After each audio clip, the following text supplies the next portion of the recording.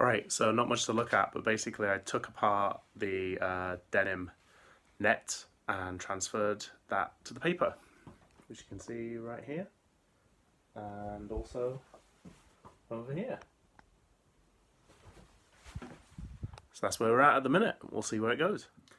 So right now, just stitching these, and as you can see, going all the way around, and then turn it inside out.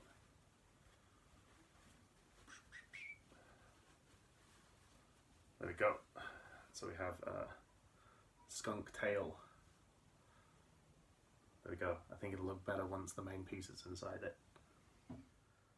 Okay, and here we have all the stitching and all the darts and pleats and a zip. I also put in as I think it's going to be a bit fiddly to try and stretch this on without having some access.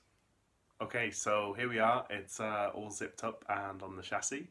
The main thing that I was concerned about was this transition between the body and the tail, which seems pretty good, but with the additional weight, as you can see, the tail is now far too wobbly and definitely needs some reinforcement, and also need to finish up just basically all the connections under here, and then find a way to probably popper fit it to the chassis itself so that when it hinges open it's a little bit tidier.